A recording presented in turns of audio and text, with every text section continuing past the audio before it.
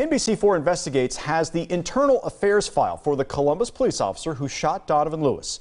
Lewis was unarmed and in his bed when he was killed August 30th by Officer Ricky Anderson. And Anderson was part of a team serving a warrant charging Lewis with assault, domestic violence, and improperly handling a firearm. NBC4 Investigates' Jamie Ostroff has been digging through Columbus police records to learn more about Anderson, a 30-year veteran of the department. What did you find? Yes, now this is a follow-up to that personnel file we received last week. The internal affairs file is different. I found in it 12 violations of department policy.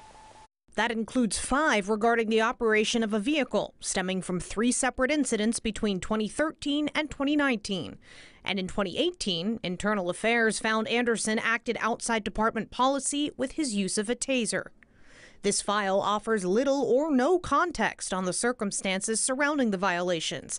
For example, there were 2 findings of a violation of rules, orders, etc., but no mention of the rule that was violated. 2 more violations of policy were just listed as internal investigation. Now, this file also does not mention any disciplinary action, which could be anything from retraining, a written reprimand, or a departmental charge. I requested more records surrounding those internal affairs investigations that resulted in a finding of a violation of department policy. Of course, as soon as I get that information on what happened, I'll share it with you.